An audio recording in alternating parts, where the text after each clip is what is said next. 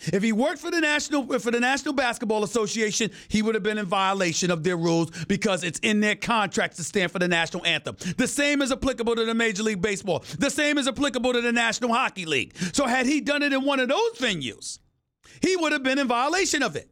But the same National Football League, who Senator John McCain, former Senator John McCain, God rest his soul, who just passed away recently, once purported the National Football League, like other leagues, had engaged in paid patriotism, courtesy of the Defense Department, who was giving the leagues millions of dollars to do that, to promote the military, to promote patriotism. And since they was doing so, to me, it was incumbent upon the National Football League to make sure it was inserted in the player contracts that you had to stand for the national anthem. Damn it, they've been getting money from the Defense Department since 2007 or 2008 and never found it within themselves to compel a player to stand for the national anthem. It was never in their contract. It was never in their contract. What the NFL said is, we strongly encourage. They never mandated. And if you never mandated, then that very player that you chose to ostracize him instead of pointing to your negligence and deficiencies in not making sure that that mandatory claim was put into these contracts. So why should you be allowed to hold it against Colin Kaepernick? Or anybody like Eric Reid and others who were willing to support him? Now the owners would then turn around and say, this is business. And they have a good point, ladies and gentlemen. It is about business. It is about their bottom line. They didn't give a damn that Colin Kaepernick was kneeling. What they cared about is once it came to their attention that it may have been affecting their bottom line. And as a result, the Bob McNairs and the Jerry Jones and others were saying, no, you will not do that here. Jerry Jones don't give a damn about patriotism. Jerry Jones gives a damn about green. Jerry Jones is in the business of making money. You just saw everybody bloviating about the fact that the Dallas Cowboys are worth $5 billion, right? That's what Jerry Jones cares about. And if his bottom line is going to be compromised, as I was told he told to the Dallas Cowboy players in a meeting last season, this is not a football meeting, this is a business meeting. And if you take that position, you're affecting my bottom line. And if you affect my bottom line, I'm going to affect yours. That's business. You may not like it, but you got to respect it.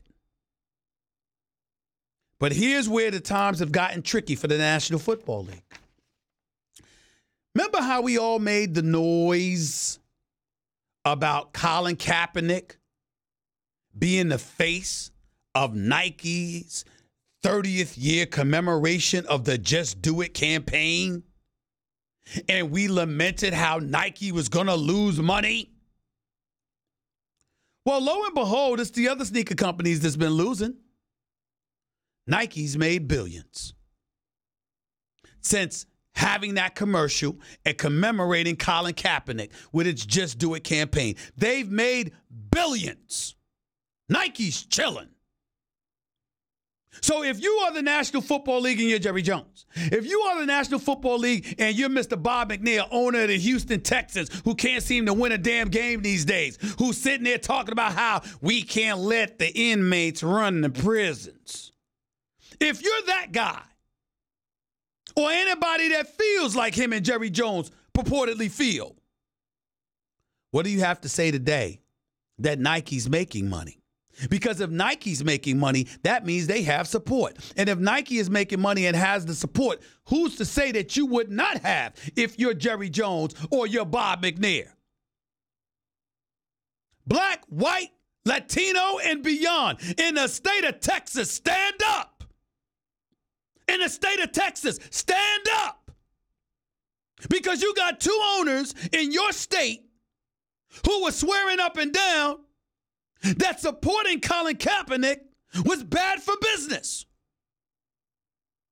And if it was bad for business, how come Nike's not being affected? And if Nike has proven it's good for business, maybe it's good for your business.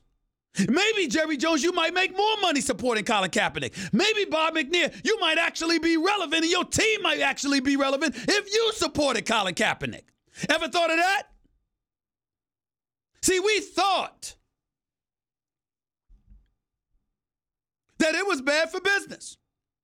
And then the NFL owners' revenue went up 4.9% last season, and each owner cashed a check for $255 million apiece.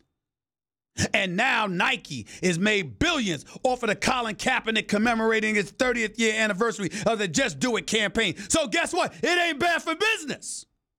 Now what's your excuse? See, the Eric Reid signing transcends him being employed by the NFL. You know what it also does?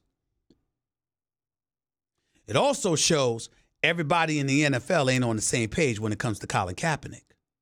It also buffers Colin Kaepernick's case because if Eric Reid can find a job, particularly considering the plethora of safeties that actually exist in the NFL, and I'm not saying that there aren't some scrubs up in there, but the bottom line is there's more scrubs at the quarterback position than there are at the safety positions. So why wouldn't Colin Kaepernick have a job? Which buffers his argument about collusion being exercised against him. And remember what collusion is all about, ladies and gentlemen. It's very, very important. It doesn't have to be a cadre of owners communicating with one another throughout the league. All it takes is a couple of people